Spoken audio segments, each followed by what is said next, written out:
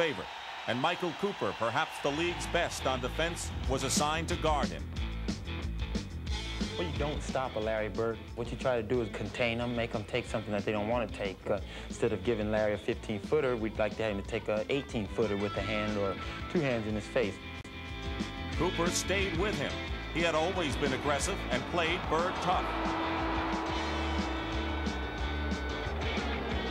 But the Warriors managed to bail out of a 4-game rout, buoyed by the outstanding shooting of Eric Sleepy Floyd. With a playoff record of 29 points in the fourth quarter, Sleepy scored 51 on the game and handed LA its first loss of the postseason. Upon returning to the Forum, the alarm sounded for LA's defensive ace.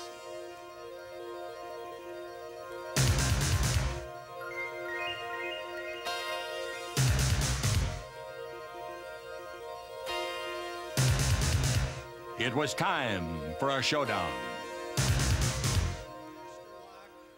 Before the fifth game, the Lakers' great sixth man, Michael Cooper, was honored as the 1987 NBA Defensive Player of the Year, a remarkable achievement because it's usually an honor held for starting players. Part of Coop's success comes from a tireless work ethic, but you can find a bigger reason by simply pointing into the stands.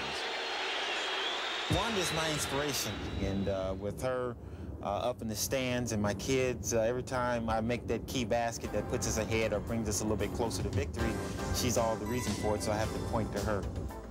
Cooper is also an NBA Iron Man, playing in more than 500 consecutive games. The streak is something that goes way back to when I was in junior college.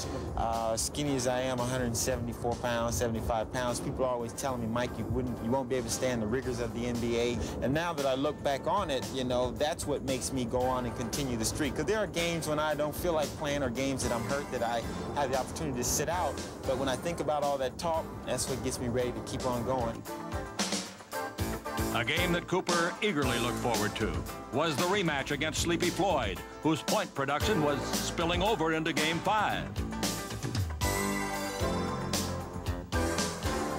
Michael concentrated on closing down the only man who could hurt the Lakers. He made sure that number 21 mirrored number 21, forming an airtight seal on his opponent. Cooper practically suffocated Floyd and then vaporized anything that dared to cross his path.